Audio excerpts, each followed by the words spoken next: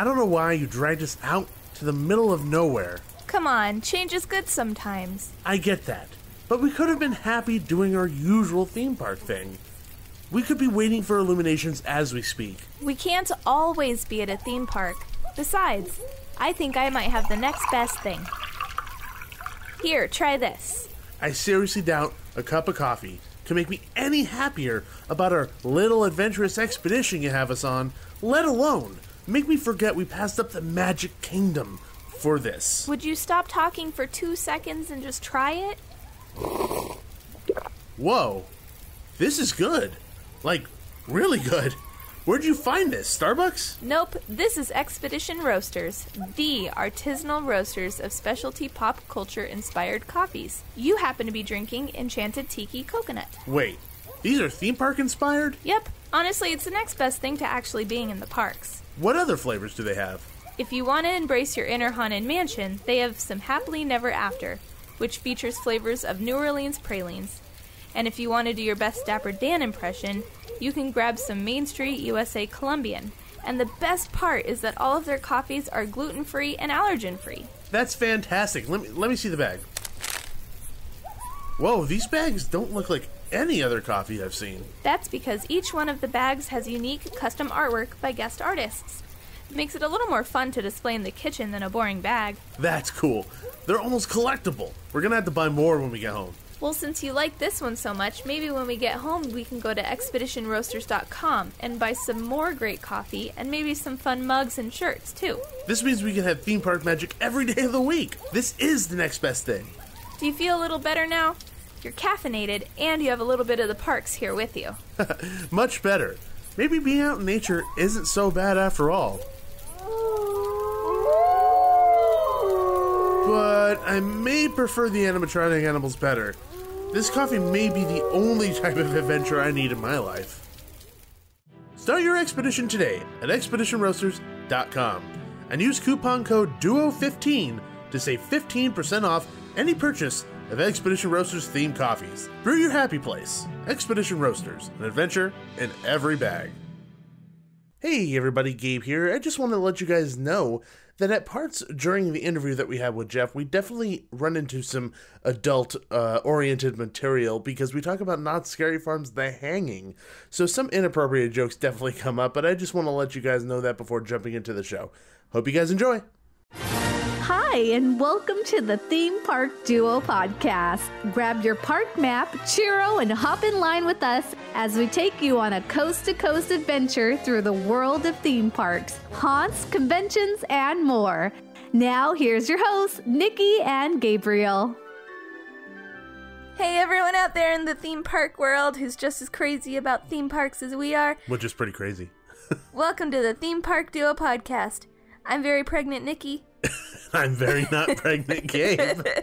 And we are the Theme Park Duo. Well, after that breakfast burrito I had this morning, maybe there's a food baby down there somewhere. Bit, yeah. And I mean, that definitely could be something that's going on, and I don't know. I felt it kick earlier, pretty sure.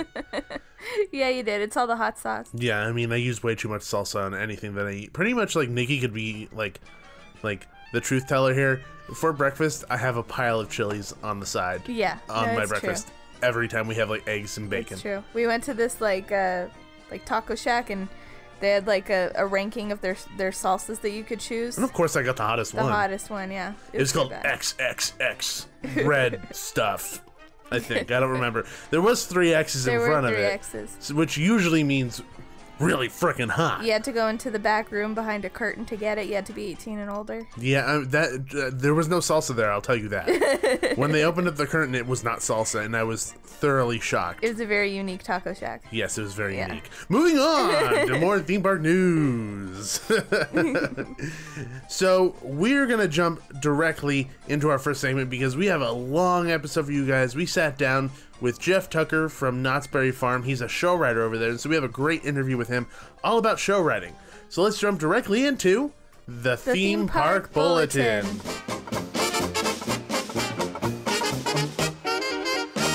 Okay, first up in theme park news is that Six Flags Magic Mountain opened a brand new ride. It's called CraZanitY. And from the looks of it, it's freaking crazy. It's CraZanitY. It looks so cool. Oh yeah, I guess it's CraZanitY. It's crazy and insane. Yeah. It is the biggest pendulum ride in the U.S., I believe, or in the world. In the world, yeah.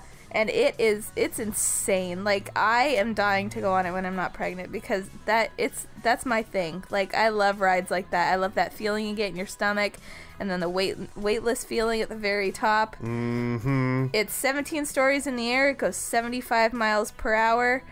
And if you can check out our YouTube channel right now, because we sent our friend Allison there to experience the opening of the ride, and she got to ride it with the camera pointed at her face. And let's just say that she had fun, but there was a certain level of fear that you could read in her eyes. You can see it in her eyes. You could see it in her eyes.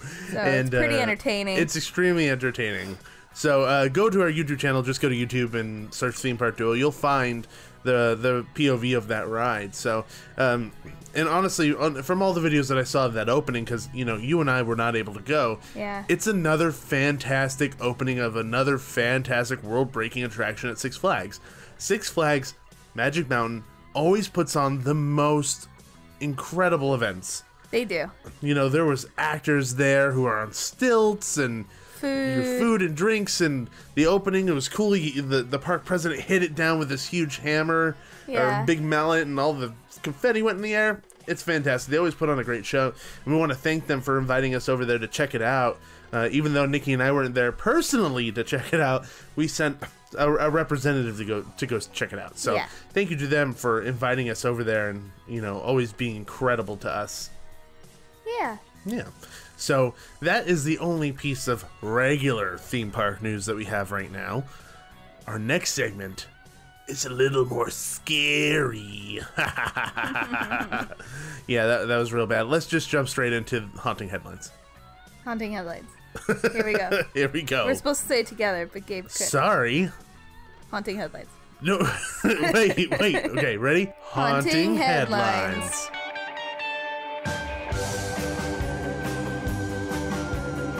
So our first piece of news and haunting headlines comes straight from Midsummer Scream. And this is a really large announcement that they just came out with recently this past week. And I think it kind of blew everyone's minds. Oh yeah, I'm super jazzed. So the collective creative minds behind Universal Studios' Halloween Horror Nights joins Midsummer Scream for the first time ever as John Murdy, Chris Williams, and Michael Aiello showcase what's new at Universal Studios Hollywood and Universal Orlando's Resort's premier Halloween event. Midsummer Scream, the world's largest Halloween and horror convention, announces that all these creative individuals are going to be on one stage to talk about one of the best Halloween events around, Halloween Horror Nights, and that's going to be on Sunday, July 29th. Details of Universal Studios Halloween Horror Nights presentation remain unknown. What is certain is that there won't be an empty seat in the house when Universal's trio of terror take the stage for the presentation. No Halloween Horror Nights fan will want to miss this. So, that completely blew my mind when that was happening. It's so cool. And it's just like, it's awesome that Midsummer Scream is now like not just a SoCal, like it's spreading. It's expanding. No, it's so cool. And you know, just to have representation from the other coast and to get to hear all the exciting stuff that's going on over there, like in person, and who knows, maybe that means that they're going to be announcing a maze that both coasts are doing. Honestly, that's the first thing that I thought about when they announced this is, okay, we're going to have a joint maze. Yeah. We're going to have a joint IP maze. Which they do. I mean, last year both did The Shining with their own takes on it, you know? Yeah. So, I mean, it's not uncommon, but it's super cool that they're all going to be there to announce it together, if that's what they do. I mean, other than having them there to talk about the differences between their events and similarities between their events, why else would we have both of them there? Yeah. That's the first thing that comes to my mind. And if the rumors are true, and based on, you know, construction photos, they might be announcing Poltergeist as a maze. Because I've seen those construction photos compared to, like, the house from Poltergeist, and it looks pretty similar. Looks pretty dang similar there. Yeah. Unless there's going to be some type of original that both of them are going to do. I don't know. So we'll see what happens. Poltergeist is my guess. That I'm putting that on the record now. That'll be my guess for the joint house that will be happening this year.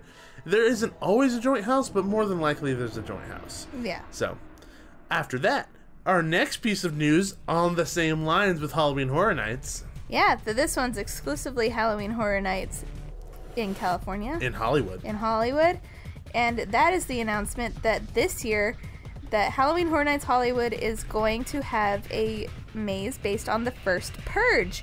It's Universal Pictures' all-new thriller that unleashed the country's inaugural government-sanctioned lawlessness, making all crime legal once a year for 12 hours. Murder, mayhem, and pandemonium are alive and well every year as the Annual Purge grips the country, suspending all police, fire, and emergency services for 12 consecutive hours as law-abiding citizens are transformed into anarchists. Inspired by the First Purge, the movement that began as a simple experiment, this terrifying new Halloween Horror Nights maze aligns with the film in establishing the motives that launched the country into chaos. The First Purge maze will reimagine the movie's premise, greeting guests with pure, unadulterated fear as it brings to life the turmoil spawned by vigilantes. It will place guests at the heart of a controversial sociological experiment empowered by the new founding fathers of America's, the NFFA, desire to purge the nation of all hatred and crime, by, ironically, permitting crime to take place as means of ridding society of all ills. Guests will be at the mercy of luck and speed as they attempt to outsmart and outlive the anarchy. You know who I would purge first? The people who cut in line at Halloween Horror Nights. Gonna purge you. Gonna purge you good. Someone, I forgot who it was on my Facebook. I saw it. Someone wants a movie that's just like the awkward day after the purge. Like when everyone goes back to work and they're like, hey, where's Greg from accounting? And I killed him. And then someone's like, yeah, I killed him. Well, you and I had that conversation of like, why are people just killing every night? Like, why isn't there looting? Yeah. Like, the people who are like parking in the red, like not paying their minor meters, crimes purge. Minor crimes purge. Misdemeanors. What'd you do during the purge? Parked in the red. Dude, that's crazy. I stole someone's mail. I opened someone else's mail. It was exhilarating. You won't believe all the credit card offers Mr. Jones gets. But yeah, no, I think this is exciting, especially because for us, we haven't really had we have had scare zones based on the Purge, but I don't think we've ever actually had a maze based on the Purge, like solely based on the Purge. The tram, we've had scare zones in the entrance. But you know my feelings on that scare zone that is like in that middle area. Yeah, it's like a mini maze. Yeah, it's a maze situation. Yeah, that's a maze. I mean, I think that it serves its purpose. Yeah, I think it's fine. I'm excited to see it as a full-fledged maze, especially because last year we went to Halloween Horror Nights in Orlando, and they had their Blumhouse maze, which was partially the Purge. And it was just claustrophobic as all heck, and actually out of that whole, like, trio of movies in that maze, that was my favorite portion because of how confined it felt. Yeah. With kind of, like, the style of horror that's happening. And I think that's actually really cool. So I'm excited to kind of see what they plan on doing. And with regards to the maze, you know, a lot of mazes really rely on claustrophobic environments to kind of help push along that fear and kind of help with the scares. Yeah. And I know that the Purge really is about being out in the open during the Purge, and not necessarily in small areas like the first movie where you're in a house. Yeah. This one is supposed to be happening on the streets. So I'm interested to see what they're going to do with it, to see what's going to push it along. Yeah, exactly. Into those, if they tend to lean towards having environments that are a bit more open. But yeah, so that's some cool news. And then after that, our last little piece of haunting headlines has to do with another one of our favorite haunted events in Southern California, and that's Queen Mary's Dark Harbor. And they announced recently that the Queen Mary's Dark Harbor, SoCal's most terrifying authentic haunt, will unveil its highly anticipated 2018 season at Midsummer Scream in Long Beach on Sunday, July 29th at 12 p.m. with the welcome of a new dark surprise guest, character appearances, and behind-the-scenes look at the wicked frights to come. Join the producers and directors of Dark Harbor for a feature presentation and discussion of all the new and exciting things for Dark Harbor 2018. They always put on a good show. They always put on a fantastic show. Out of all the panels, theirs I'm always the most excited for, because they usually have one or two of their characters up there. And their characters are very, very good at ad-libbing stuff. Or at least it seems like ad-libbing. It feels very loose. Well, that's what they do every night at Dark Harbor. That's true. It's exactly what they do. And I think that the actors that they get for their characters, especially their main characters like the captain, the ringmaster, you know, Scary Mary, Chef, all that stuff. They're all fantastic actors. The Scottish guy? The Scottish guy was the Iron Master. Iron Master. Remember last year, like one of them was drunk? No, the captain was drunk. No, it was the Iron Master. No, the captain was drunk because he was sitting in the seat with the bottle next to him, and he kept drinking it, making rude comments. Yeah. So, I like you said, I'm really excited because Dark Harbor is, to me, you know, Scary Farm is my favorite by far, hands down, no questions asked. Dark Harbor to me is like the closest you can get to Scary Farm when not going to Scary Farm. Yeah. Because of the environment. You know, the monsters are scary. They will scare you, but they also like to have fun. I love their slider show. And they don't take themselves seriously. Like, too seriously, at least. Yeah. So I really enjoy the atmosphere there, and every time Dark Harbor does something new, we're jumping at the bit to hear what it's going to be, because we always like seeing whatever they have going on, because it's usually extremely different than a lot of other haunts that are happening at the time. So, like every other year, we're pumped and ready. We're going to be there in the seats, butts in the seats, ready to see what Dark Harbor has to offer this year. Yep. So, moving on from there, we're going to jump into our main segment of the episode, where we're going to be talking to Jeff Tucker from Knott's Berry Farm, all about show writing.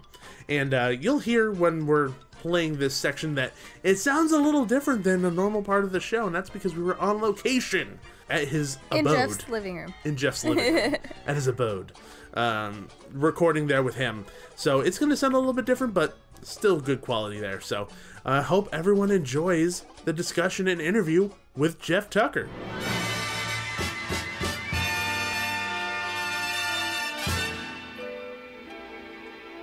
What's going on, everybody? We are here on location, recording at a secret location. I can't tell you the address. One, I don't know it, and two, I shouldn't reveal where the person lives because that would really suck. Anyway, we're here at our very good friend's house, Jeff Tucker. Welcome, sir. Hey, it's good to be here. Welcome to your own house. Welcome to your own home. At 123 Fake Street. Yes. Well, welcome to the show. This is actually, other than the opening of season 2, this is finally the first time that we've gotten to sit down and chat. Like last time, we were just walking around and you were giving us that awesome tour. Well, here's the thing. You guys are so busy. Every time I tune in, you're at some other location. You're at Universal Studios, and you're at Knott's all the time, and Disney, and Pixar that I'm full-time, so it's very difficult. This is a rare moment where there's nothing going on, or we've pushed things aside.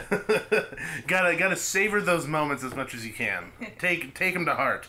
But welcome to the show, and for people who aren't familiar with you or what you do, could you tell everyone a little bit of what you do? I know that it's a lot, honestly. Yeah, I invented Post-its. Oh, man, you must be rich. Yeah. Is your name Romy or Michelle? Well, yeah, I was going to my reunion, and I wanted to come up with something that, No, I work at Knott's Berry Farm. I've been there almost 25 years. It's funny, I've been helping out with new employee tours, where they meet someone from every department, and I happen to be, on Monday nights, the entertainment guy. So I say, I've been here almost 25 years. Is anybody in the group under 25? And of course, everybody raises their hand. And I go, I have been here every day of your life. And they give me that look, and I go, I'm not kidding. Remember first grade? I was here. Remember second grade? Still here. So, yeah, I've been at Knott's almost 25 years. I started out as the voice of Sad-Eye Joe in the jail. I worked my way around from Mystery Lodge performer, street performer. I was a haunt monster a couple of nights. Whoa. Pump the brakes. Mystery Lodge performer? I didn't know about that. Yeah. From 95 to, oh my gosh. Well, I was a performer there for about a year and a half, hardcore. Were you the old man? Yes. Oh my god, I didn't even know that. Gabe, that is the only performer. Well, yeah, I mean, Yeah. Well, in Yeah. theme park industry, 2 seconds, I want to defend myself. Yeah. There's In no the theme park, defending that. people could say, like, the people who are running it can be part of the performance. Oh, sure, yeah. You could yeah, say yeah. that. You could say that, and that's me.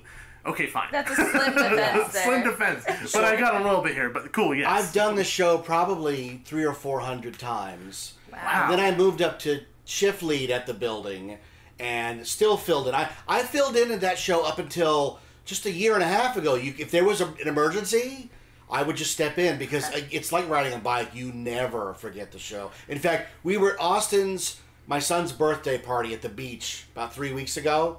I did the whole show around the fire pit. And you should have seen, like, we had some theme park friends there, and they just go, oh my God. This is awesome. That's so fun. Because I go, you go, oh, it's you.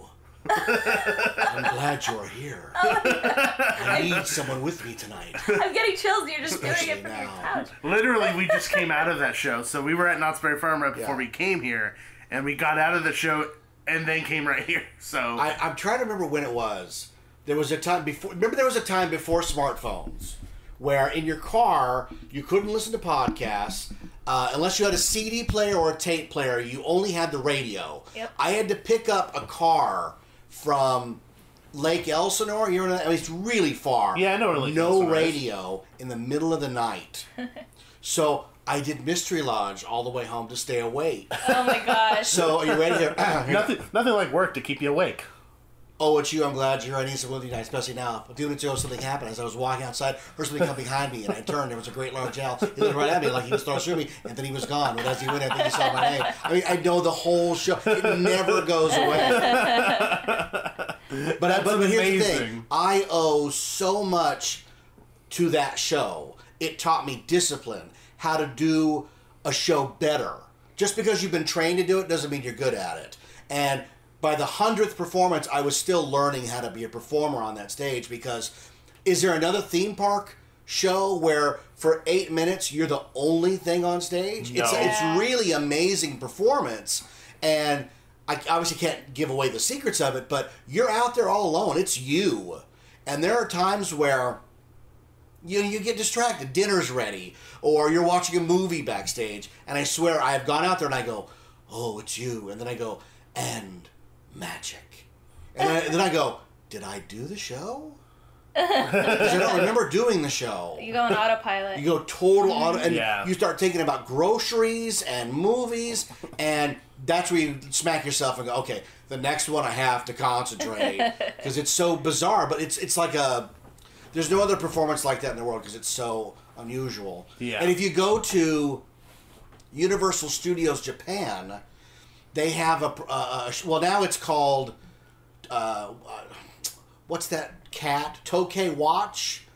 Okay Watch? I have no It's a little idea. cat that comes out of a watch. It's an anime.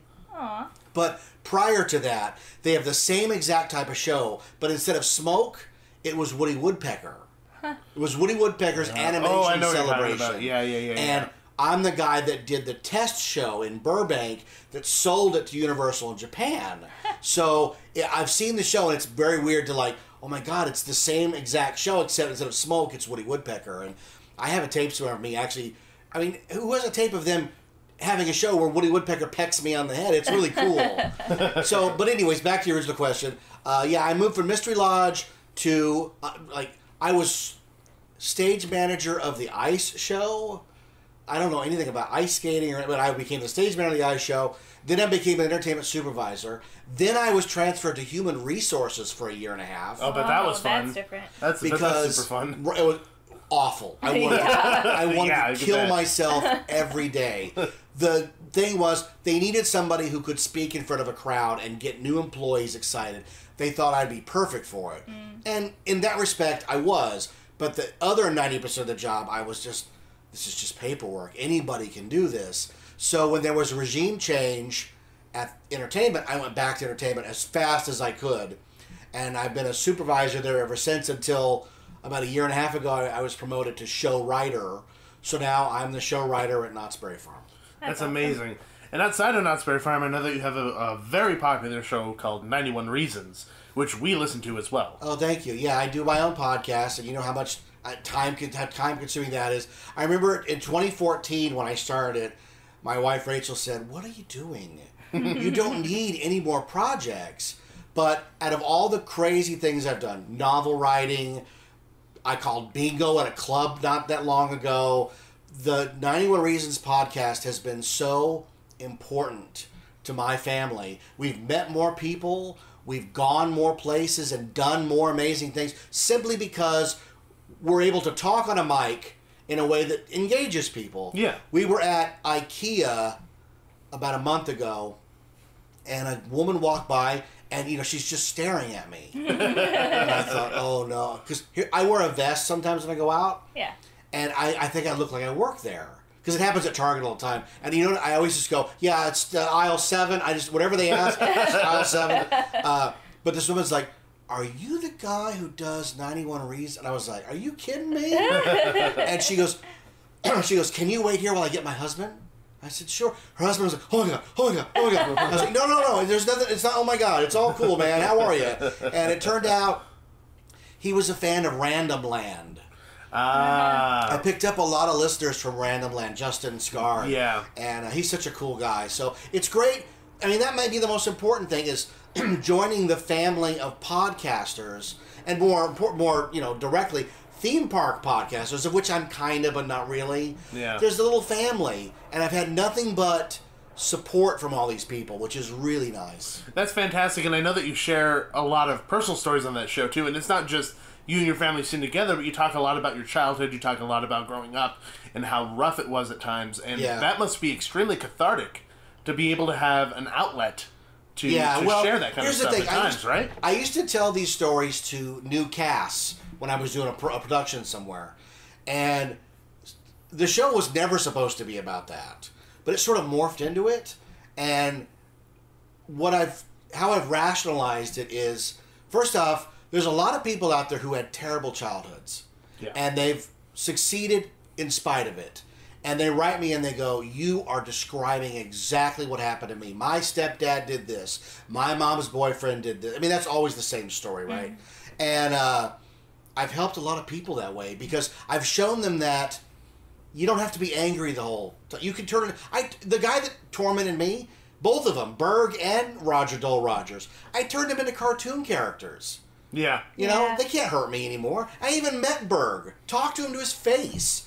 All that's I have made amends of all that. I am good. The most important thing is that I never knew my father. I knew him peripherally. He was never in my life, and I mean, it's ironic, right? At the exact moment I reconnected with him, he was shot and killed. So it was taken away from me in an instant. So now my kids are going to have hours and hours of me just talking about life. I would kill to have that of my parents. And my kids, they take it for granted. But I know 20 years from now, when my brain is rattled and I don't know what I'm talking about, Dad's stories are right here. And each kid's going to get an external hard drive with the show on it. Because right now we're almost at 350 episodes. And I'll be able to live on forever in these recordings, which to me is pretty cool. That is really cool. And I know that Nikki and I have been talking about how, we're evolving as people and changing, and our family's changing. Obviously, Nikki's pregnant. You're going to have a kid. We're going to have a kid. You know exactly what I'm talking about. And we don't want to stop the show. That's the one thing we said. Yeah. Yeah, we don't want to stop the show because I think it's going to be really fun to listen back and see how our lives have changed over that period of time of where we had the show going. So there is no plan to end the show once the baby is around, just if anyone's wondering. It's going to change a little bit, of course. Our lives are going to change dramatically. Well, you're the theme park trio. Yeah, I know, right? Everyone's asking that. I'm like, no, it's still a duo here. Duo plus one. Yeah. But yeah, no, it's going to be fun to see the way the show changes and that kind of stuff. So I completely understand in that respect. And on top of that, we're not even getting to the meat of the show yet. That's okay. His resume is just like, it's all the way down like on a big But that's scroll. what I've always said about the best podcasts are not structured. They're just a conversation. Yeah. I listen to a lot of podcasts, and anytime the host gets the guest on a roll, they go, "Oh, we got to go back to." I'm like, "Oh, you were doing so well." You don't want because to it was do so that. real. Like I was just sitting in on a conversation. Yeah. And honestly, like a lot of the time when it comes down to conversations, a lot of people end up thinking of things that they probably wouldn't have thought of if it was as structured as you're talking about. Yeah. Well, to me, that's not fun. The other main thing is, most people, if you tell them you're going to interview them, are terrified. Yeah. So I always say, we're just going to have a conversation. Of course. And wherever it goes is where it goes. And if it doesn't, like, because 91 Reasons can be anything. You know, you have a specific targeted audience, and I totally respect that, because that's 10 times harder. But you have to keep on track, so. Yeah, it happens. Anyway. Remain seated, please. Exactly, right? No, I was going to say you also have a book series, the 6 Key book series, which is, honestly... Which is slowly killing me. I have 4 books out now on Amazon. The 6 Key, The Lost Station, The Infinite Backward, The Ice Temple, and I'm working on book 5, which is the final in the series. It's called The Tomorrow Machine, and I've taken a break from it to distance myself because you just get so... I mean, writing a 500-page book is hard. Editing a 500-page book, you want to kill yourself. It's 10 times as hard because you keep going over the same ground again and again and again and formatting and making it look good and not being embarrassed to sit at a convention and go, "Oh, that's $20." I mean, you have to, I mean, my heart and soul is in that. So I've taken a break, but it's weird. About 2 weeks ago, I have all my notes, so I know exactly what the story is going to be. I just have to write it. I sat down and read the first big chunk that I wrote before I took a break and did my Back to the Future book. So I'm like, oh, this is good. I like how he took a break from writing his book to write a different book. Yeah. I just want to point that out. That's what I did. I mean, it's a little palate cleanser. So I got back in it just a couple of weeks ago. I've been doing 5 pages a day because that's my minimum. You can't get up until you can't have a drink. You can't. I learned that from George Lucas. You can't have music, a drink, food, nothing till you finish your 5 pages. And that's how you finish something. Otherwise, you never finish. Yeah. So I'm rolling along on that. It's a whole new trajectory on the book. It's not like the other 4, so it's a little more difficult. But I'm having so much fun writing it. And I know that eventually, oh my God, I'm going to get to the end. And my... what will be 2,500-page journey will come to an end, and I can put it on the shelf and go, there's a complete 5-book series. And then, of course, my family's like, the 6th Key has to have six books. And I'm like, no. I'll do the 5, and then I'll take 5 or 6 years off. Then I will do the 6 and put it up there. Because I don't even know what the 6 would be about. Yeah. Because the 5th one's going to close up the whole storyline. That's why it's taken so long. Yeah, there's a lot of threads to kind of make sure they're all tied together. There's and stuff like that. You know, when J.K. Rowling writes her books, she has an entire team.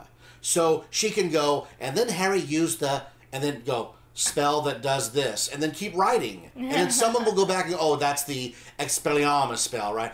I don't have anybody. Yeah. So there are parts of the book where I go, and then suddenly that person's name that I don't remember right now said something, and then I move on. Because if I stop, it'll take a week to find that name. Eventually, I'm going to have to find that name. And I'm putting it off to the end. Well, it sounds like you had said your wife was mad at you for starting more projects because you truly do have a full plate of things that's constantly happening. If I just had work, I'd be full. That's true. Yeah. You do a lot at Knott's. But we take on all this extra stuff to, we chase happiness in every form, Yeah. And to jump more into the realm of what you do at Knott's, I know that Nikki and I have both experienced things that you have created firsthand and wrote firsthand, and obviously we're always impressed with the work that you're able to do at Knott's. Thank you. Did you see Beach Blanket Beagle? Yes. I didn't. We were going to go today, but lunch took a while. Yeah, it just took a That's while. the newest show in the Schultz Theater. It's our big summer show. I co-wrote it with a guy named Casey that is so amazing at what he does. He does all the music. He does all the choreography. He is amazing. And he comes to me and he's like, okay, I need a storyline for this thing, and I want these characters in it. And if you've seen the show, it's not like anything we've ever done before. It's totally different. So I was able to write all these amazing beach characters, and give them a personality, but only with 1 or 2 lines of dialogue. So it was a lot of fun. Yeah, and I mean, like, honestly, I'm not BSing you because I actually wrote this in my review for it, obviously, and it's honestly one of the best shows that's been in that theater in a long time. Thank you. I agree. I totally agree. And I truly, truly mean that. And my kids liked it, which I know is... That means it's a good. That means it's real yes. good. I personally liked it more than the ice show. That's just my opinion. Also, you kind of hit a lot of the notes of the things that I really like too. So I like Tiki, I like Beach, and all like the very classic music that's used throughout is it pretty much hits all the right notes for me. And I love the show. But as a show writer for you, if you were to just run into somebody at like a random store and they're like, "Oh, you're Jeff Tucker, you're a show writer," but I don't know what that means. How would you explain what a show writer is for somebody who isn't theme park savvy? Okay, so in a nutshell, it's there's a meeting and there's a decision made of a certain type of show. And in this case, we'll use Beach Blanket Beagle. We're going to do a show with Snoopy, but it's not going to be on ice. It's going to be set at the beach, and we want these elements in it. So I get a list of elements, such as there won't be ice, but there'll be a water element to it. There'll be tikis on the sides.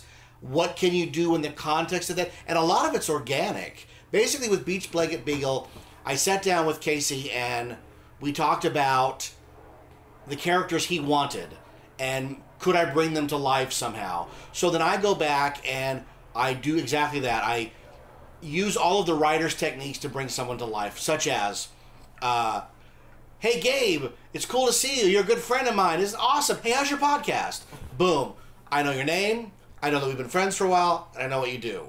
So it's a weird thing of all those sitcom tropes, you know. "Hey, it's Uncle Shelly from the mountains. Oh my God, Uncle Shelly," right? So it's just a matter of that and getting from A to B in the shortest amount possible. And a lot of times it's writing the same thing over and over again. Beach Blanket Beagle probably had 9 or 10 drafts. Oh, gee. Where things get moved around, things get cut, and, you know, you have to stitch them together.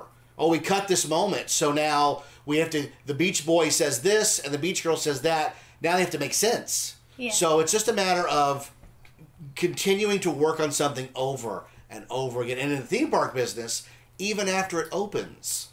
Oh, so has it changed? The hanging has changed. Oh, yeah. So there's always running changes depending on audience reaction or timing, or it's just not working, that sort of thing. So my job is to always be ready to come up with something or help fix something.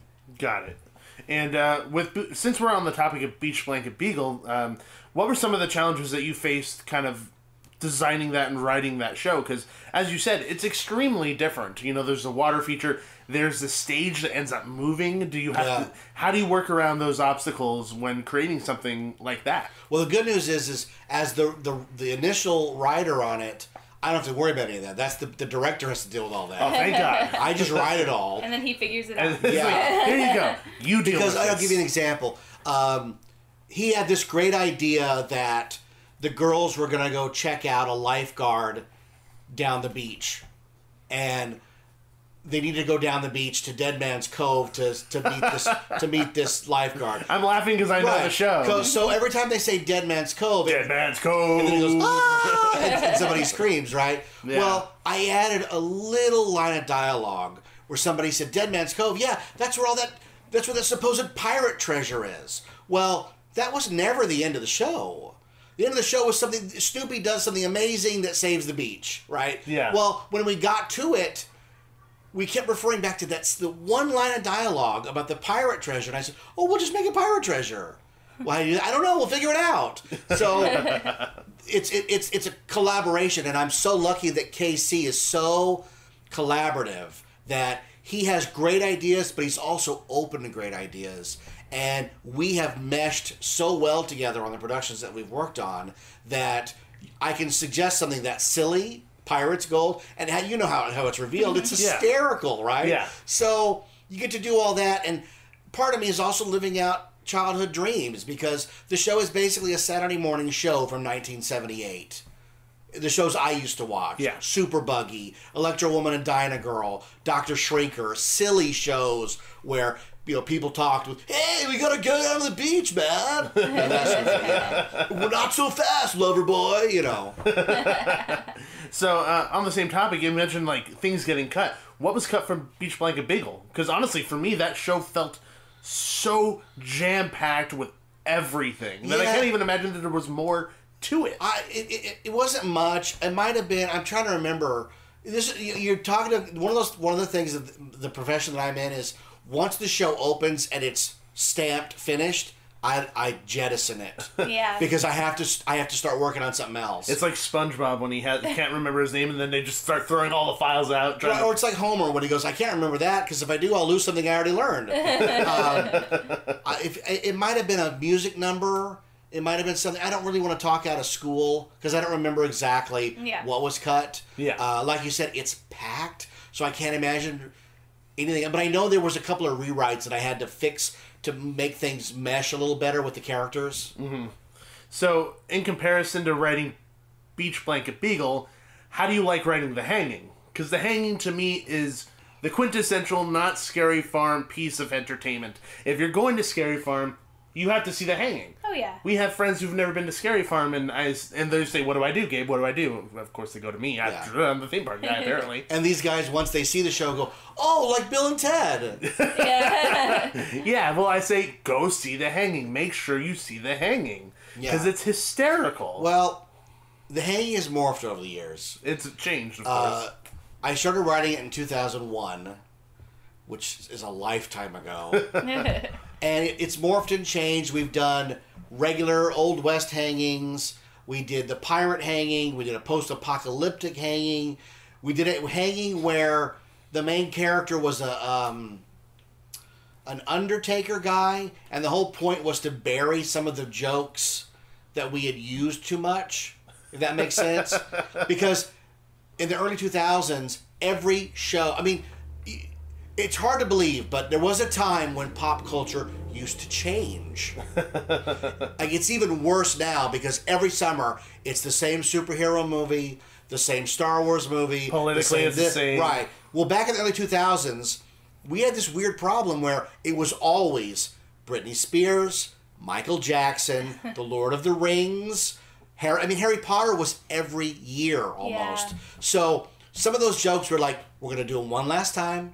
And we're going to put him to bed. So, I remember that year we had Michael Jackson chasing the hobbits. No, I take it back. It's even better. He was chasing Harry Potter because he says, "You're going to be my little prisoner of Azkaban." Right? So, we retired all those, what we considered to be tired jokes, and we're like, we're going to move on now. I mean, we had no idea that, like I said, we were going to get an Iron Man, a Spider-Man, a Thor. These movies that come out, it's the same movies every year. So The Hanging now is much more difficult to write than it was. And what am I going to say next? Why is it difficult to write? Yeah. Because there's so much. There's a better reason. Why? Because people are so touchy now, man. Oh, yeah. You can't do anything anymore. That's true. But it's so funny to me that Bill and Ted's is gone, but we still have The Hanging. That, to me, that's unbelievably interesting. And to say that... Yeah. I think also the cultures of people who live in Los Angeles versus Orange County might change a little bit. But I'm glad that The Hanging has stayed and has persevered through that, at least to a certain extent. Yeah, it totally has. I don't know the machinations of that decision was made to end Bill and Ted. I mean, it was, from my understanding, it was one blogger who got upset. And I don't think we deal with that anymore.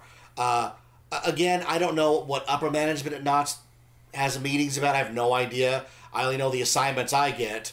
But do we really want to be in a place where a few loud voices can silence the entertainment for the rest of us? Well, we've also already run into that problem with Knott's with Fear VR 5150 and that whole situation, which I know I'm not going to make you talk upon that. Yeah, I wasn't involved in it, so I have no idea. One, you're not involved in it, but then two, I don't want you to run into any problems with that. But, with somebody mentioning one thing, not knowing the full story, and that causing this whole huge problem for Knott's. Yeah. And I don't want to see that happen to The Hanging. Because for me, if you're going to an event during Halloween season, like Scary Farm, you know, and there's plastered everywhere. It's on the website. You think it's on the maps. You think everybody knows. And there's a warning at the beginning of the hanging. But there's that it's adult content. But there's been a change. Do you know what the change is? People easily offended regardless. That's without a doubt. People are offended in everything now. No, here's what changed. 10 years ago, if you want, you're gonna have a baby. You want to bring your baby to Haunt? Yeah. Full price ticket. I've seen somebody with a baby at Haunt. We've seen babies. I've seen kids. I think way too young. Right. Well, anybody under 13 is too young as far as I'm concerned. But guess what changed? The pass. Oh yeah. Ooh. So now you buy the ticket for one night. Hey, we can take the kids 2 or 3 nights. So Scary Farm evolves into this, dare I say, family outing. No, which no. It isn't. We have seen a lot more kids the last few because years. of the pass. I didn't even think about that. Yeah, because now the monetary value seems like, well, why wouldn't we? It's cheaper than a sitter. Yeah. With no idea that, hey, there's nothing wrong in modern society with an event that's not for children. Yeah. But you get into that, and I can't get into the argument of, but Knott's is a family theme park. But Knott's Scary Farm isn't. Yeah, it's after hours. There's a difference there. Very different thing. But here's the thing. Let's talk hypothetical. Disney's never done an adult Halloween event. They do Mickey's Halloween Treat. Mm-hmm. We've heard rumors for years that they're going to. If they ever did, how amazing would it be? It would be fantastic. But we talk about it all the time. But would their fans be able to differentiate between the Pixar Fest and the Blood Fest? I mean, no, I think there would be a group of people who probably wouldn't be able to, but the people who know how to listen, but they've already got people in vests over there that have like Mickey's biker gang on it that feel like they own the park. Yeah. So there's we want people to feel like when they come into a theme park, they're coming home to a place that we welcome them. We want them here. It's probably, hey, you're home now. But there's also that danger of, well, this is my house. They'll get too comfortable. I don't want this here, right? Yeah. So, I don't know. I mean, we're just talking generalities here. Yeah, I don't know anything about what's on tap this year. We haven't started writing anything yet. And you have to wait for pop culture on the hanging. Yeah. You know? And you have to, be able to rewrite it as it goes, because there have been years where the hanging victim has changed, or jokes have changed because something has happened. What was the year where something was floating across the set, and I'll never forget somebody going, "Is that Balloon Boy? Do you remember Balloon Boy?" Oh yeah. Balloon Boy. Oh yeah, Balloon Boy. Yeah. Balloon Boy is where that kid in Colorado got stuck in the balloon or and something. Yeah, floated across 3 states. Yeah. And it turned out it was all a hoax. Yeah. Yeah, so you have to be able to, throw those in, or even, write them and then hand them to the actor and go, hey, we want you to say this tonight. It's a better joke. Oh man, I wouldn't even know what to do if I was an actor being told, hey, change what you've done over 15 shows already. Oh yeah, no, it's they have to be on the ball, And honestly, they're some of the best, because running off stage and on stage in a different costume within under 30 seconds and being completely different is insane to me. Yeah. I did the show one year. You did? I was in the hanging in 1997. I wish I was old enough to I have footage of it somewhere. Great. That's great.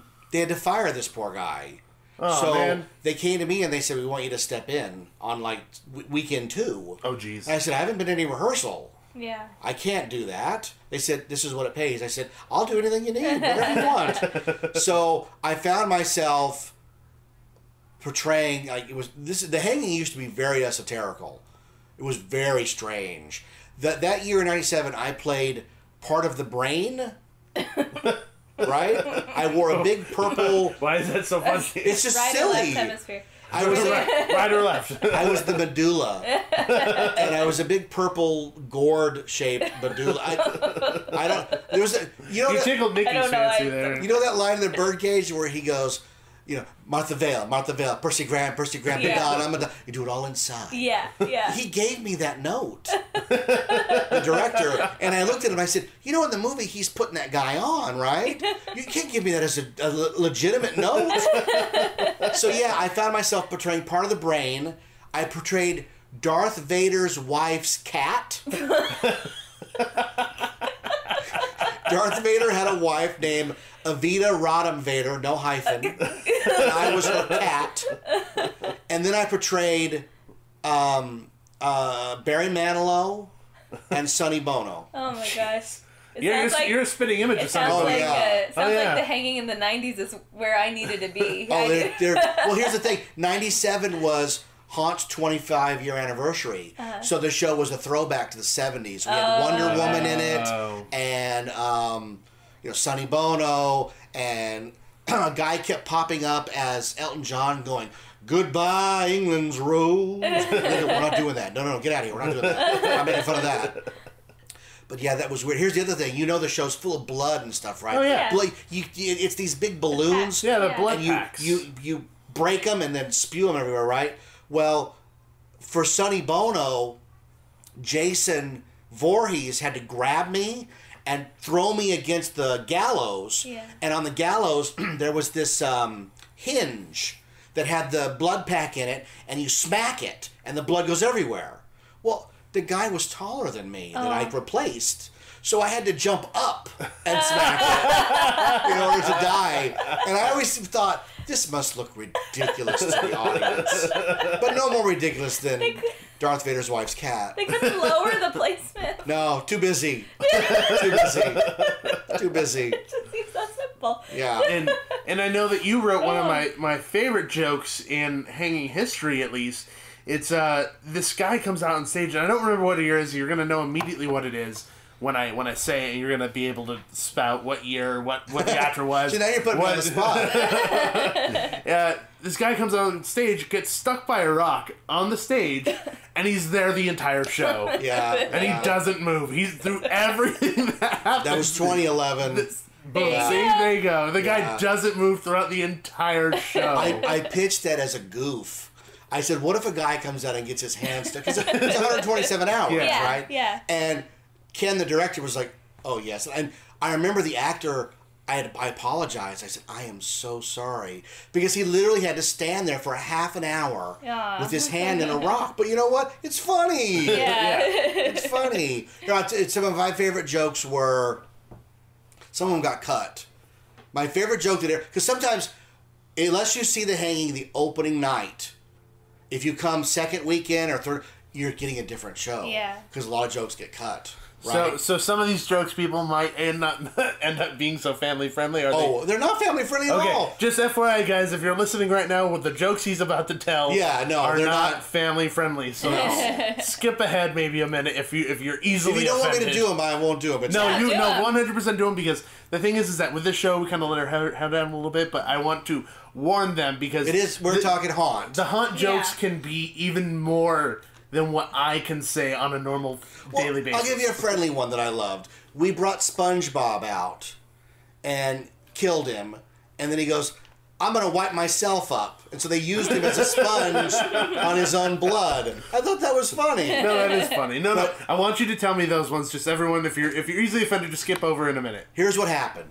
The wardrobe malfunction at the Super Bowl. Everybody remembers that. Uh-huh. Prior to that, we got away with everything in the hanging because upper management didn't know slang. So 2003 was when we had the show was called The Curse of the Black Pearl Necklace. Yeah. That in itself is like, it'll keep you up at night because it was printed on all the maps. It was Captain Jack Swallows. Yeah. His ship was the Rusty Trombone. There was a character named Queer Eye who popped up and he goes, hello. He goes, where you been, Queer Eye? I've been down in the bowels of the ship. He goes, yeah, what you been doing? He goes, well, I've been braising meat. I've been polishing knobs. And you're like, oh my God. And there was a joke in there where Jack Swallows comes. You know, it's skipping ahead a couple years. Yeah, that's fine. It was Jack Swallows. Because remember, we had Jack Swallows in like he popped up a lot. 5 or 6 hangings in a row. Yeah. But here's the thing: it didn't matter. Mm-hmm. Hello, loves. And people go, what? Women start fainting. And you're like, it's not Johnny Depp. Doesn't matter.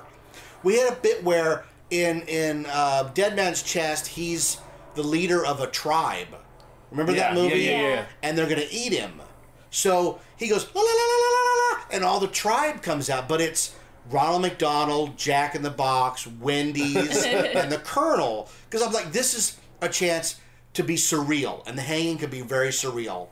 So at the very end, everybody's dead except the Colonel, who walks off with Wendy. And he goes, come along with me, baby. You know I'm finger licking good. And that all stayed. The last joke got cut, where he turned to the audience and he goes, you know me, I come in a bucket. And the first weekend, you could just see the roll over the crowd of, oh my God. Yeah, that got cut. The hanging always has at least one or two jokes where the entire crowd goes, I can't believe you just said that. Oh, yeah. Every show has it. Every show has it. I call them groaner fouls because of comedy sports. It's like a improv comedy fight thing in but LA. It's not even groans. It's just like, no, oh jeez. Yeah, you're like, I'm gonna go to hell just for hearing it. Yeah. I can't believe it. You know. But we had some that went so quick. Like for 2002. The Green Goblin, not the Green Goblin, Freddy Krueger flew in on the Green Goblin's bat jet cover thing. the wing, yeah. So Spider-Man flips out, and he goes to he flips out. This is going deep into pop culture. He flips out, and then from Austin Powers Gold member, Fuka Yu and Fuka Mi come out, the Asian girls, and he goes, hey baby, pull back my hood to reveal the real Peter. And so they take his mask off, and it's Austin Powers. But it's in a row. There were all these, like you said, oh my God, jokes. But they go so fast that nobody even realizes what's happening. It goes over people's heads at times. But if you catch the show multiple times, you're going to hear all of them. The only time we've ever gotten in trouble was the year that Tom Cruise jumped on the couch. We had him battling... not him, but the hangman is about to hang Tom Cruise when on the saloon a giant spaceship inflates, and it's the Scientologists, and the ship's called the L. Ron Hover, and they're shooting lasers, right? And we had people come up and go, that's our religion, and we're not very happy. We're like, we're really sorry. We're trying to be equal opportunity offenders here. It's not like we only picked on you guys this year. Yeah, so... That's the thing, is that the show is an equal opportunity offender. It isn't targeting just one group of people or one show or one movie or one song. Every time we sit to write it, everybody's got their favorites. Yeah. And so we put their favorites in, and then we kill... Winona Ryder was in the show one year because she shoplifted. Yeah. I can't just go, listen, I appreciate you not putting the thing I like in there. No, put her in. Let's do it. Let's ruin everything. Yeah. My wife was into country music for a while, so Toby Keith was in the show. Nobody knows who Toby Keith is anymore. Not. Yeah. Of course not. One of the jokes that I tell people when they're like, hey, what's the hanging? I'm like, well, it's a show about pop culture, and they start killing all these people. And they're like, well, what kind of jokes are there?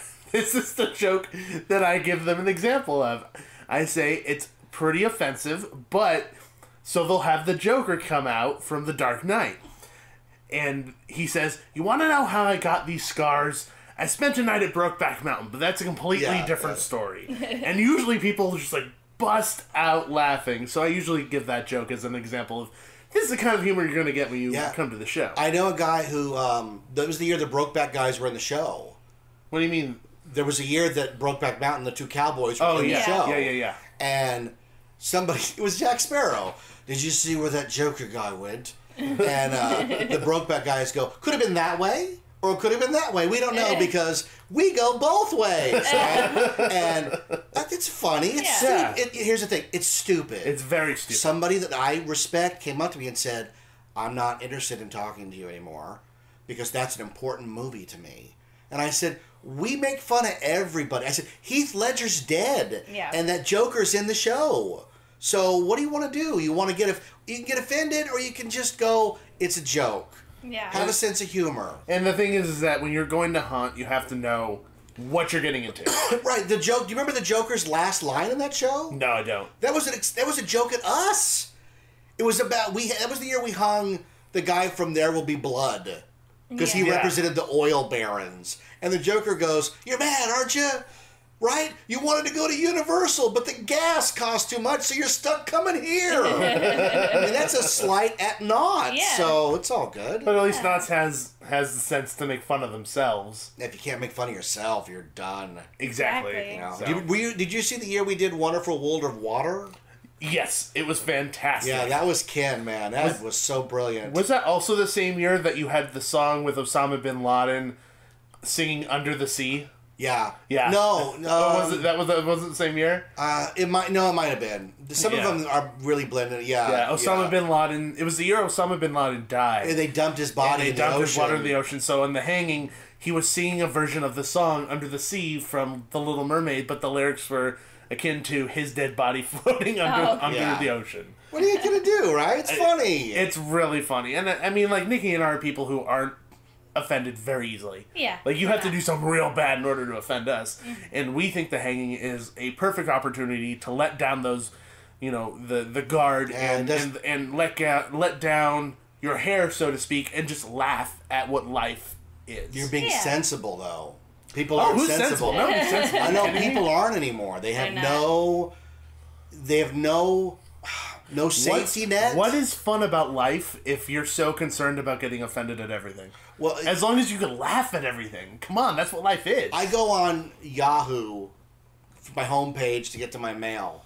And every day on Yahoo, they have an article that solely consists of tweets, where a celebrity tweets this, and then somebody tweets back that they're upset, and then they tweet at each other, and at the end you go, if I wasn't on Twitter, I wouldn't even know this existed, but apparently it's news. Well, a lot of celebrities and kids celebrities have been, like, bullied off of social media for various reasons. Even the girl from Star Wars, I forgot her character's name. Oh, Rose Tico. Yeah. I mean, it's getting Yeah. crazy. And That's ridiculous. Especially online, people feel a sense of entitlement to speak their mind, and they feel more empowered to do so. Well, I think it makes people bullies. I agree with you, and I think part of it is what I call the pajama syndrome, and that's where you go, I'm at home, I'm in my pajamas, how could I get in any trouble? Yeah. Well, easy. The cops can show up at your door if you start, because people have put death threats up not realizing it, Yeah. and there's a knock at the door, and you're like, everything counts. Yeah. I have a Twitter account,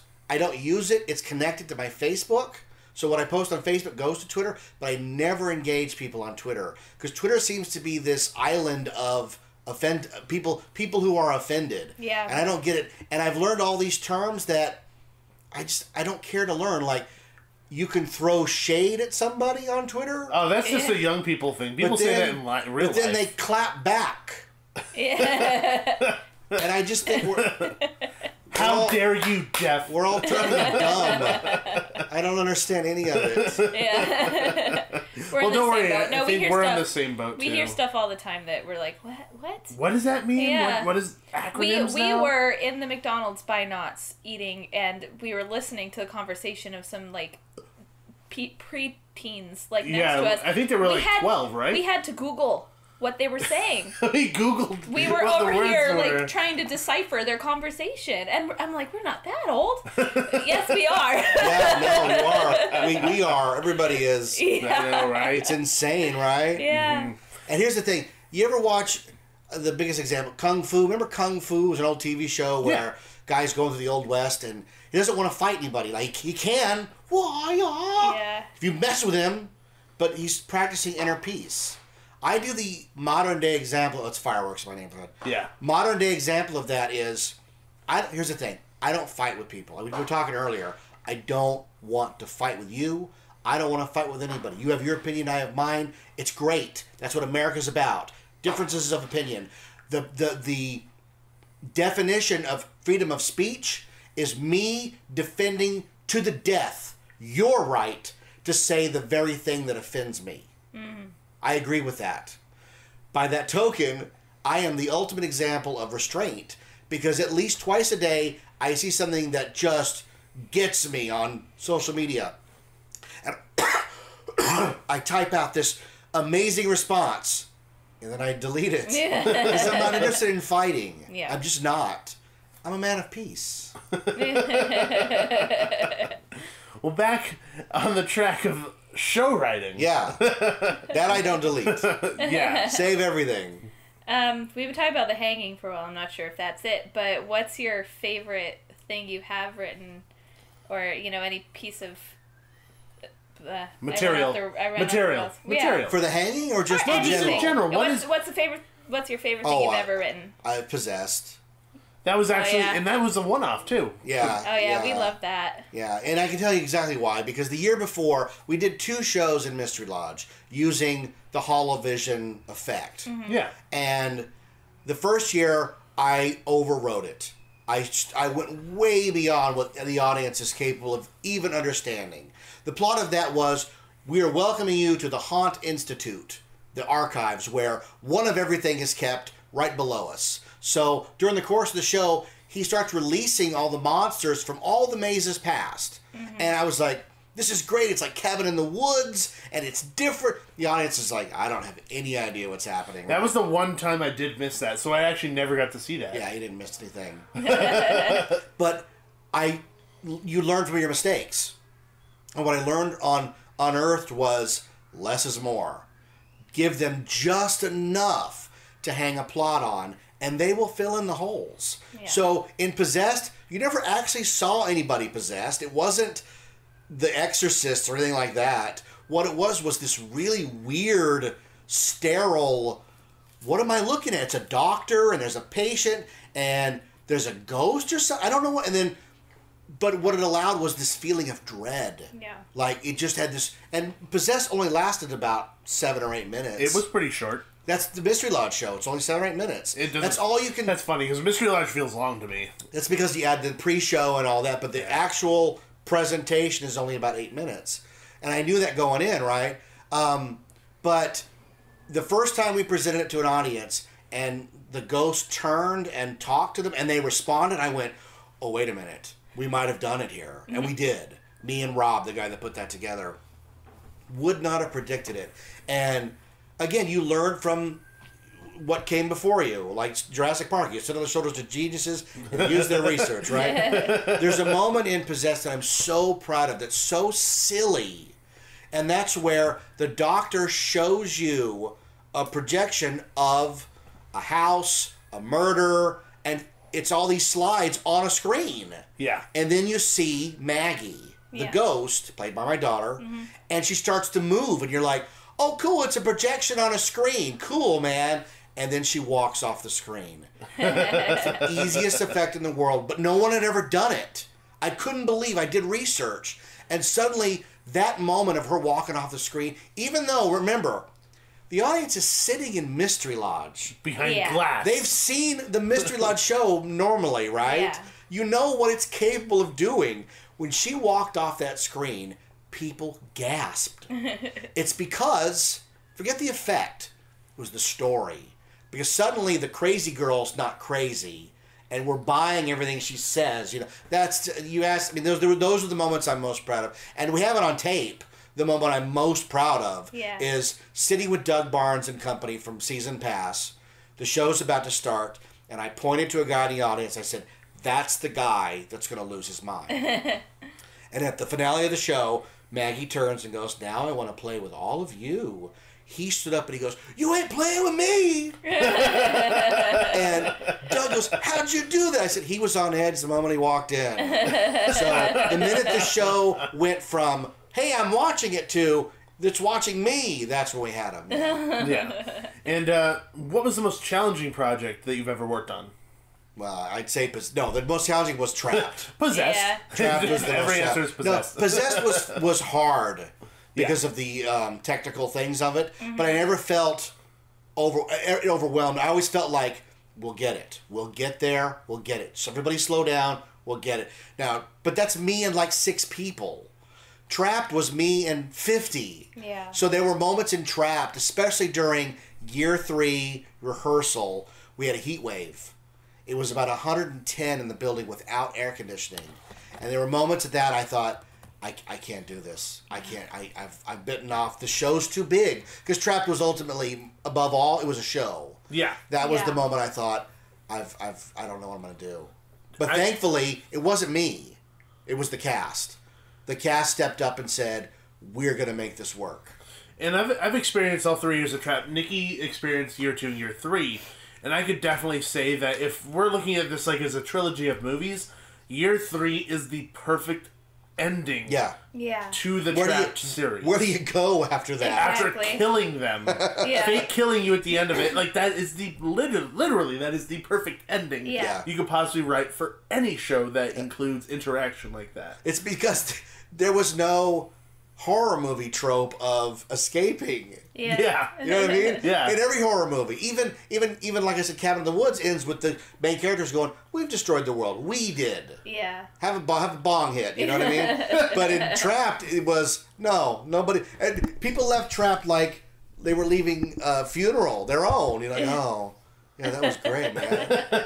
Honestly, I could definitely tell you that last room, which if people haven't been in it, basically they fake hang you. They put a noose around your neck, they put a hood over your head, and the floor drops. And that was the only time in haunt history that I've ever been that scared. Like, I don't like ties. I don't like ties. So the fact that somebody came around, put a hood over my neck, and put the rope around my neck. And a weighted rope. Yeah. So it felt like it was pressured against my neck. I was actually genuinely terrified.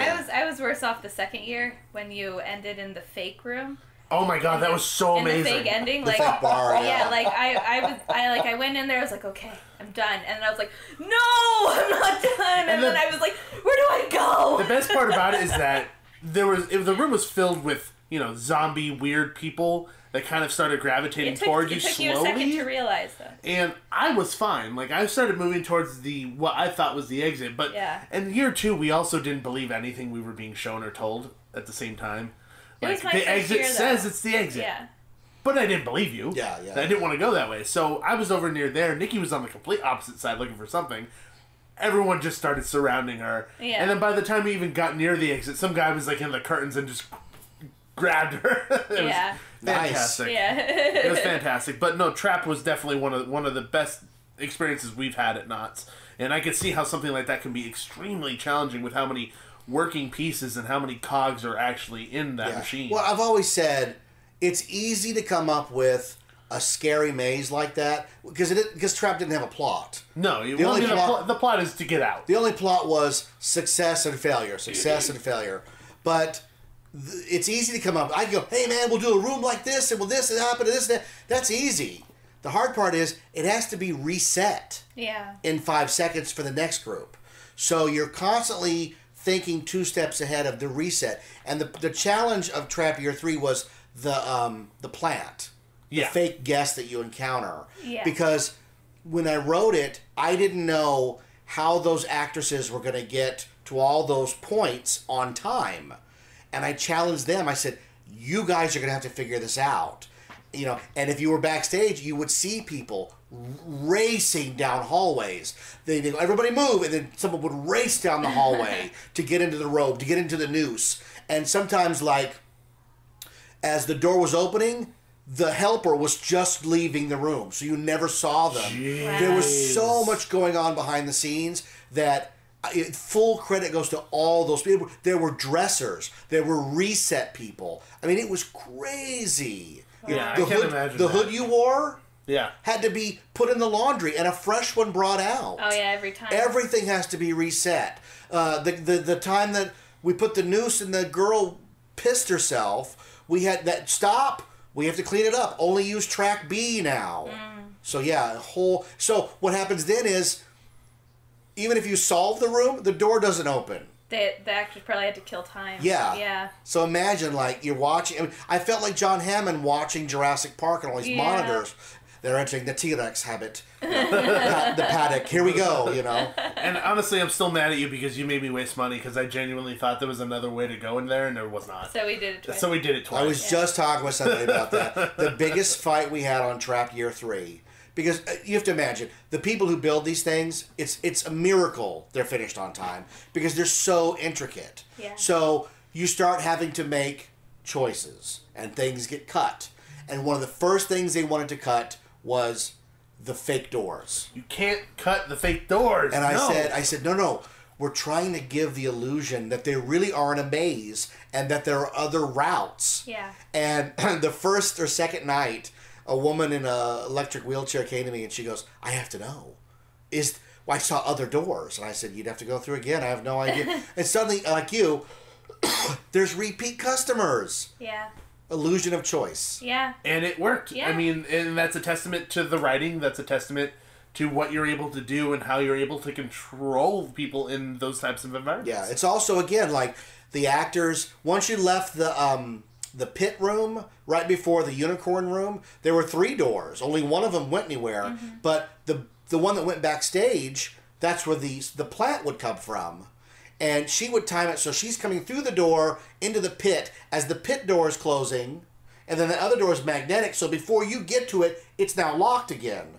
So again, there's all this idea that if I could just get through there, you know? Yeah, and one last point before we start moving on is the worst part about it, I think, and the greatest part about it is when you get your key taken away, the first thing you see is a door with a whole bunch of locks on it. Yeah. And you think, well, what if I kept I think the that was key? Gus's idea, and I was like, oh, that's so brilliant. He was trying to keep the key the second time. It is so fantastic. And it's so well done. So I applaud both you and Gus for doing that. That is fantastic. If Trap had continued, the one thing I was trying to push was taking guests in the perception of, I'm suddenly backstage. Interesting. You know what I mean? Yeah. Like, I'm through that very door. meta. Like, you ever see the Truman Show? Yeah. You know when the elevator opens and he sees people like having donuts? Yeah. And it's like, and they go, oh, and the door closes. And, wait, what's that? Yeah. That's the moment I wanted of like, I wanted somebody to turn and go, you're not supposed to be here. This is not part of the maze. Where are you like that moment of, oh my God, I am, and you wouldn't realize till after you left, like, oh, that was part of it. Yeah. So Yeah. That would be interesting. Been really great. That would have been pretty cool. You would have gotten me in my my fear zone if you had like a security guard be like, that's what I mean. Yeah, no, a guard going, what she are you would doing? have freaked out. Getting in trouble is like my biggest You want to fear. get thrown out of here? Yeah, exactly. Yeah, like, oh my God. You would have gotten her so bad. Oh my God, I would have started crying. That would have been great. Like, I'm gonna get kicked out of Scary Farm forever. Awesome. See, it would have worked. Worst It would have worked. It would have Worst worked. fear. I'm getting all like You're getting anxious worked thinking up about right now thinking about it. So moving on, if you had a dream job for show writing, what would it be? And it could be at any theme park. It doesn't have to be Knott's. It could be Knott's, but any theme park. What would your dream... Like the dream assignment? Yeah, the dream assignment for show writing. Yeah, I don't know. There's so many... Like, I've grown up not writing, but watching movies and dealing with properties, you know. If you'd asked me a couple of years ago, it would have been to write a Star Wars show. Mm-hmm. But now I'm not so sure. I mean, Star Wars is so out of fashion now and so lost in the galaxy, you know. But I'm back. Yeah. You know what I'd love to write? And this is silly, but they keep talking about it, which is why I'm so irritated. They keep talking about a nighttime Universal Studios tram tour.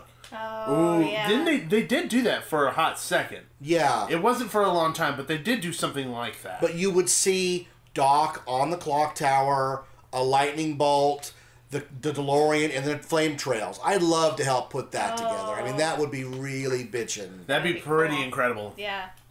And we asked a few people on Twitter if they would submit some questions to a show writer. Obviously, I didn't reveal it was you or whatever it may be because I didn't want the questions to be too tailored to like, Jeff, where did you do it? Not in the background. Something good?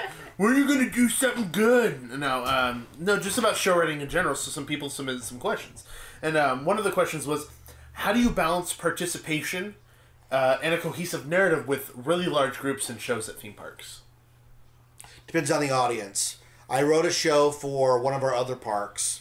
I mean, I don't think people realize that. If you go to Great America, Kings Island, Kings Dominion, Cedar Point, anything in the Cedar Fair family, you might see something I've wrote because I didn't even know that. I didn't know that either. Yeah, I wrote this really cute peanut show about them going to the beach, and when I got the notes on it, it said we need a section where there's a beach ball that they bump around. There's a this and oh yeah, sure. So it depends on the audience. If it's a kiddie show, then you definitely want that.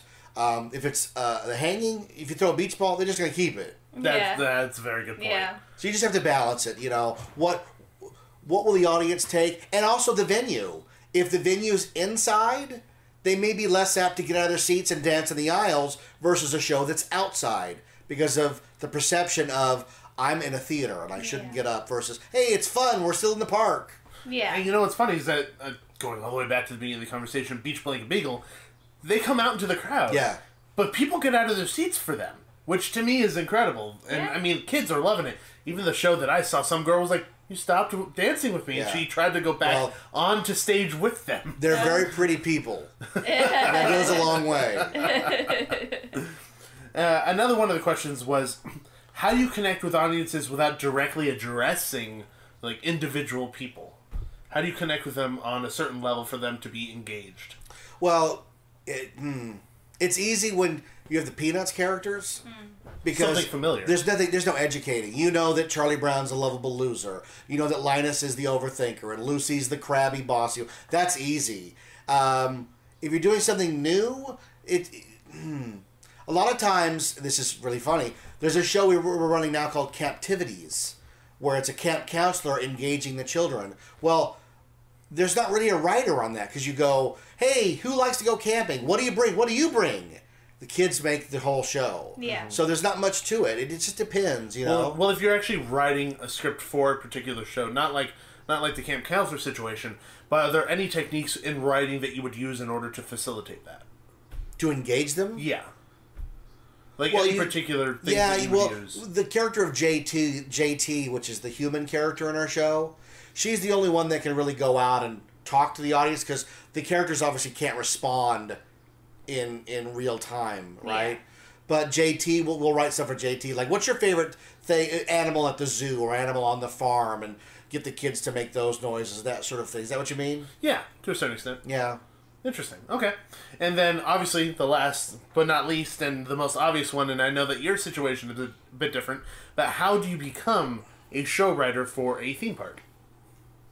Your situation is very different and unique. Because you started at Knott's, and you just went through the ranks. You went up the ladder. Yeah, what happened was, I'll tell you as quickly as I can. In 1998, they had never done a Peanuts show at the park.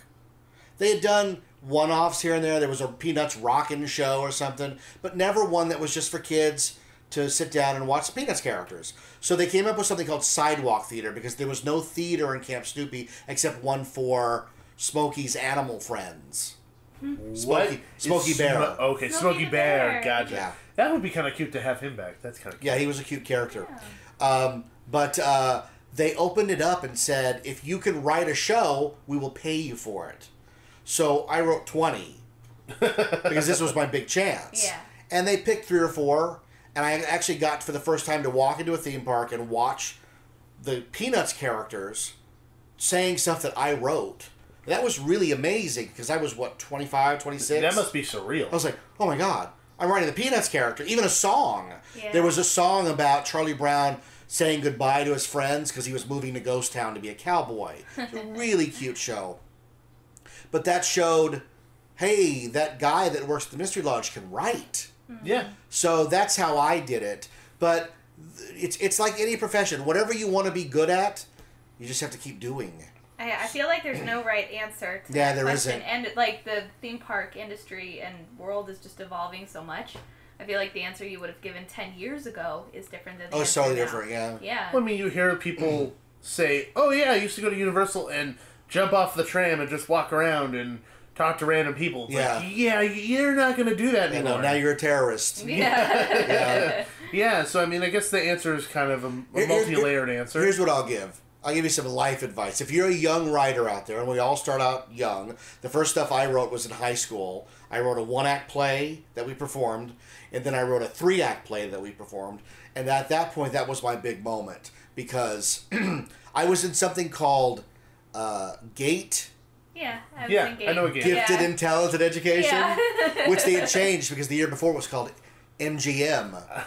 Which they would go, oh, you're a mentally gifted moron. Oh. I go, I was on the other side of the gate. Yeah. I was in GATE, and GATE goes through elementary school, and the show that we did was my senior year. It was my big project, and on opening night when I came back just to visit the audience, all of my gate teachers were there. And they were like, we knew you would do something. It's like, oh, that's awesome. So the best advice is start, if you want to be a writer, you have to write. I know plenty of people who tell me they're working on something. They haven't started yet, but they're working on it. Writers write. And if you want to work in this industry, here's the best advice I can give you. Stay off of social media. Stop spouting all your opinions. Nobody cares. Because your employers will look at that. Yeah. And if you come across as some sort of weirdo, they're not going to hire you. They're not going to tell you it's because of Twitter. Yeah. They can tell you it's because of something else. Because I have personal friends who go on Facebook and they're screaming about their boss. And then 2 days later, they're like, I can't believe I got fired. And I go, roll back your social media. Because we were just talking about how it seems like you can just spew whatever you want into the world. Here's what you should do. Consider yourself a brand. You guys are a brand. You're the Theme Park Duo. You would never go on and trash somebody on social media. No. Never. It would be out of your wheelhouse. You wouldn't do it. But a lot of people feel that they can. Yeah. That's where that Star Wars nonsense comes from about people bullying and all that. Be nice to people. Because the people you're nice to might want to hire you. How about that? That's a good place to start. Just being a good person. Be a good person and write. Because you know what? You're going to write a lot of crap. I have boxes of papers from my high school, my college days of stuff I wouldn't let anybody read. Oh, dude, the first feature-length script I wrote was terrible. I wrote a play that my wife said, this needs to be burned. It was terrible. As she was burning it, she's like, needs to be burned as her arm went closer to the stove. And you know what happened? I went back to the drawing board and I wrote a completely different play that I ended up producing. And up at that point, it was the most polished work I had ever done. I was so proud of it. Nice. Yeah. So you're going to suck. You're going to hate your work. And here's the thing. The Sixth Key, I finished the first draft of that in 2004. I didn't publish it till 2011. Yeah. Because I kept rewriting it and rewriting. I rewrote it so many times, I hated it. I wanted to burn it. I said, no one's ever going to want to read this. I hate myself. I hate the book. And then the relationship changes. You don't hate it anymore. Yeah. So keep writing. Because ultimately, when you do work through all those challenges, which there are a lot of challenges with writing in general, but also show writing, ends up being something that you could be proud of and something that's rewarding in the end. And knowing that you're standing in Camp Snoopy watching the Peanuts character spout the words that you put on page months prior, it's such a rewarding experience. My mom died early. Yeah. She never saw... Nice transition, by the way. She never saw any of this. Yeah. So I would just look at it through her eyes and go, wow, my mom would have been amazed that they're doing this show that I wrote. Now I feel like a dick for making a joke. No, not at all. People ask me the other day on Facebook, what offends you? One thing offends me. Censorship.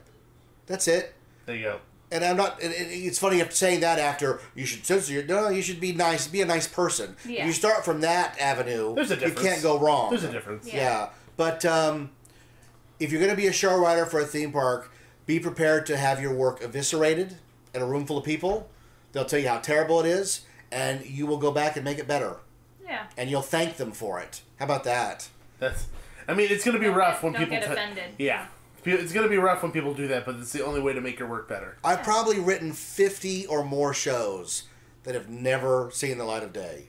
For Knotts? For Knotts, sure. Wow. All the time.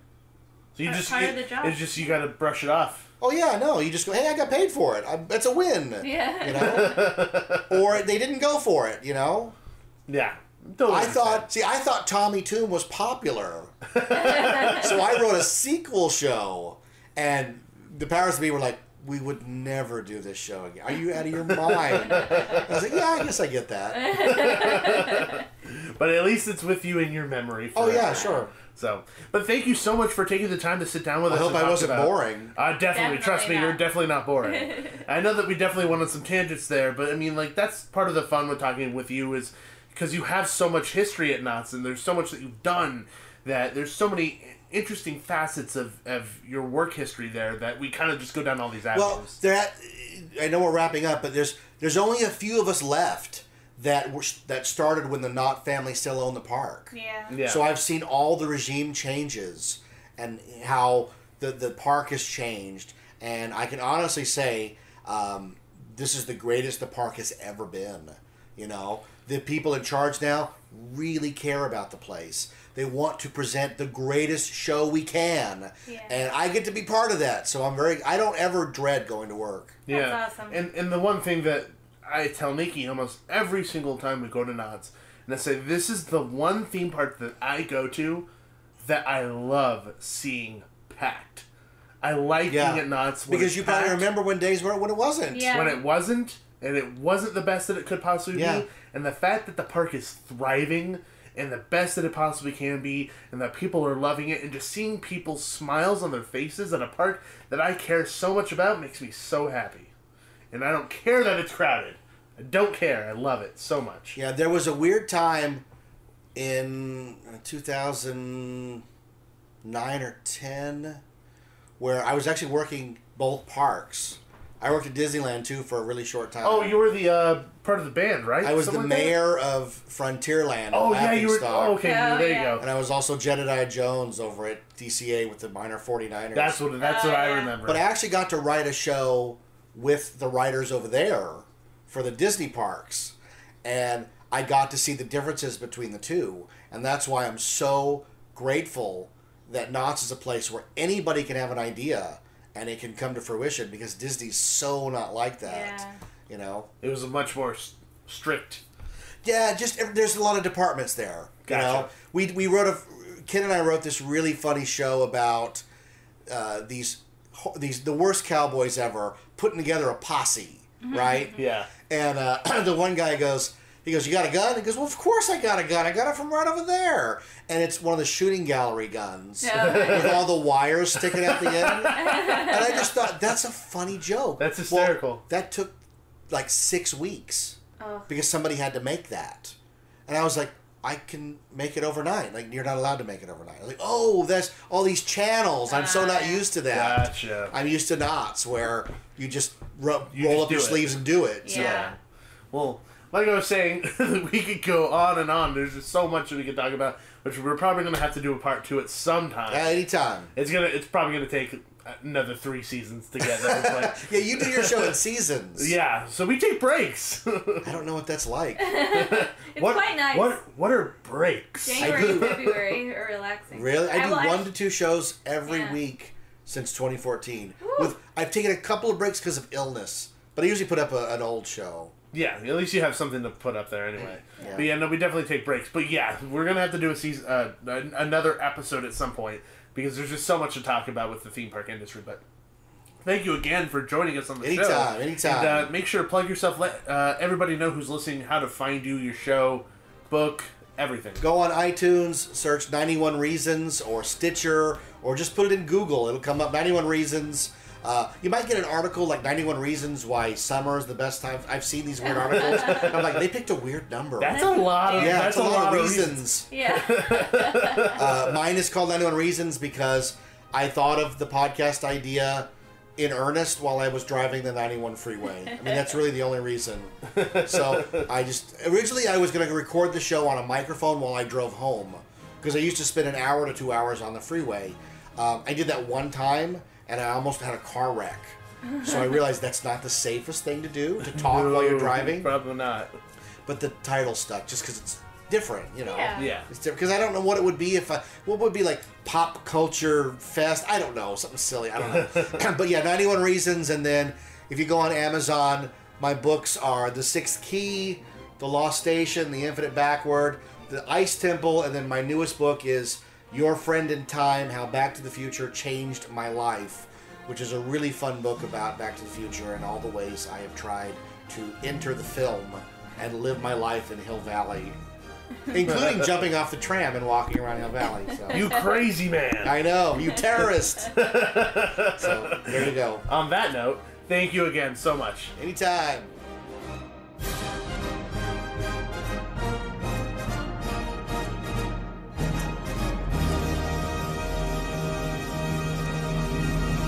I honestly really love sitting down with Jeff and talking about what he does for a living, because you could tell there's a lot of passion there. Oh, definitely. The guy loves writing. I mean, for crap's sake, he has a series of books. Mm-hmm. So I love just hearing the ins and outs of what he does, and where the ideas come from and things like that.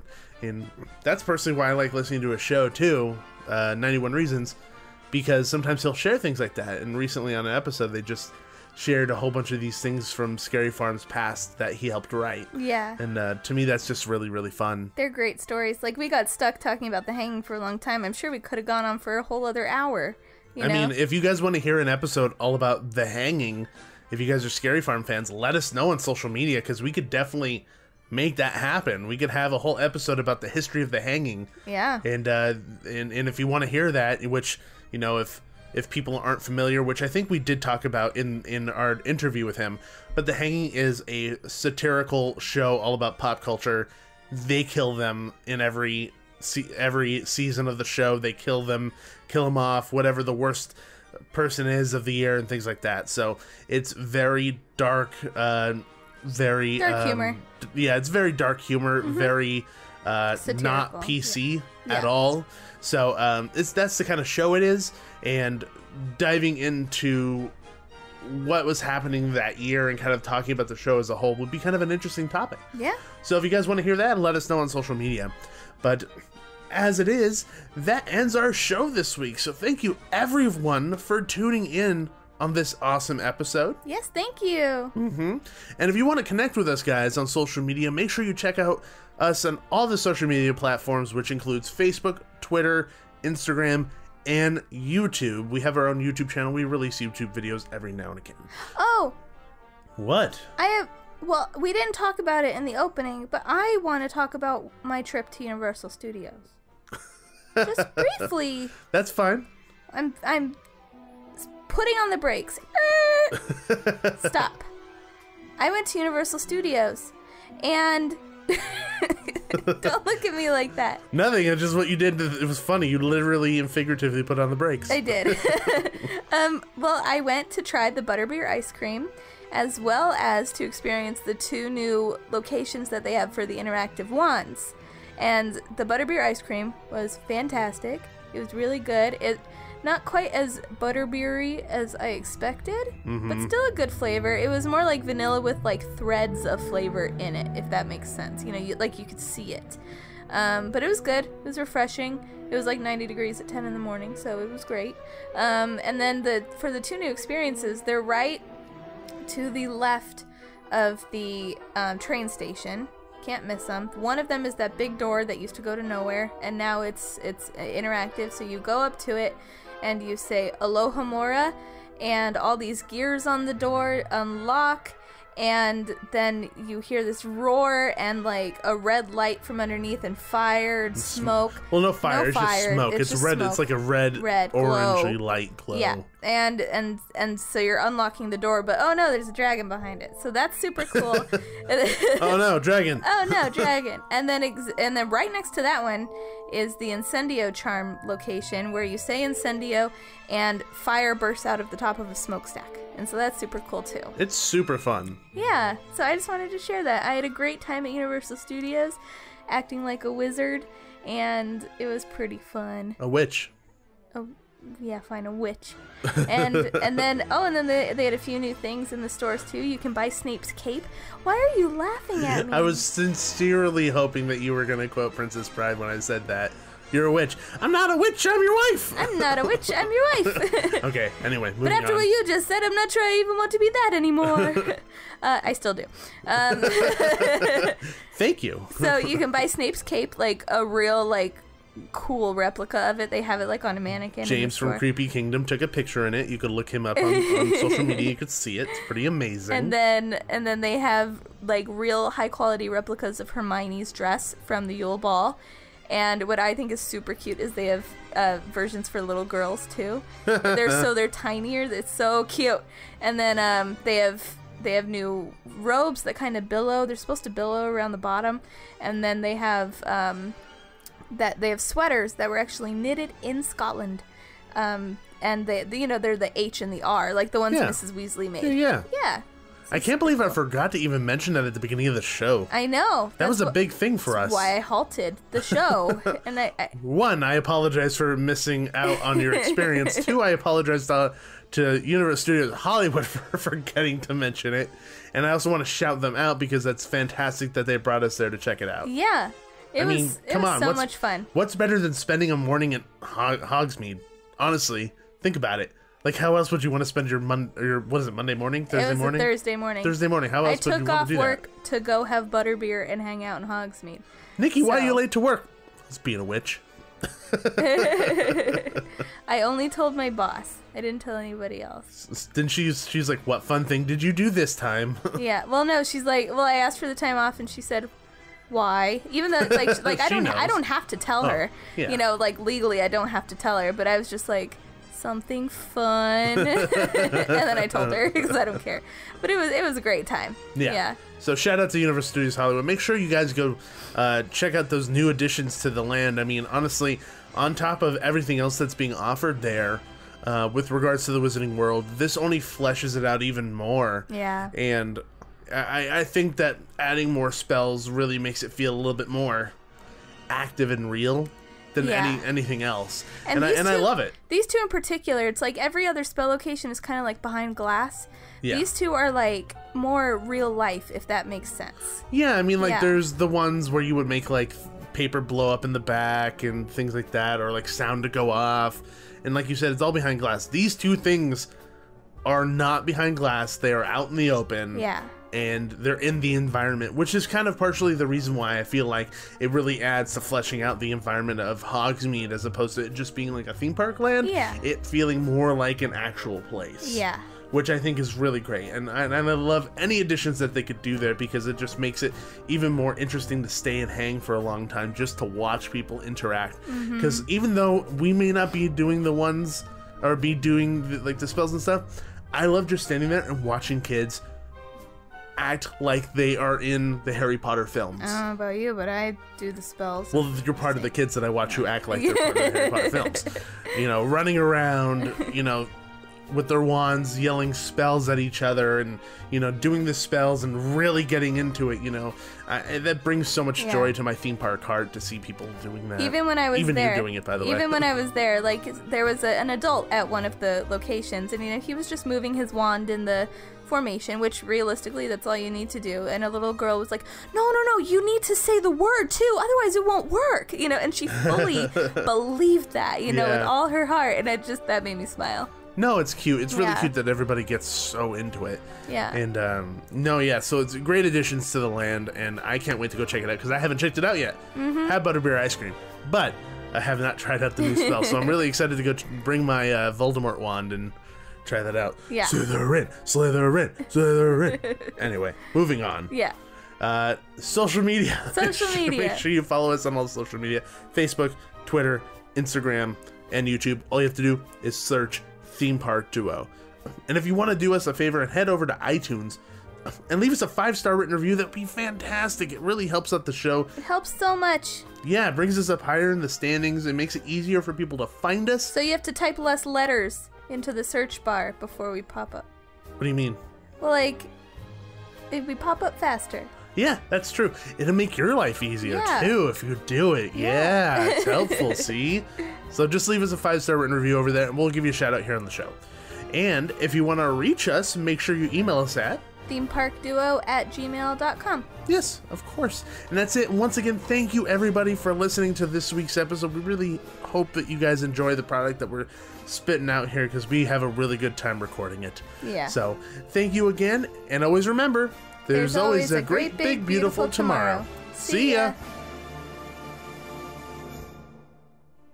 Thanks for riding with the Theme Park Duo. Make sure to gather all your belongings before the end of the podcast. Bye-bye.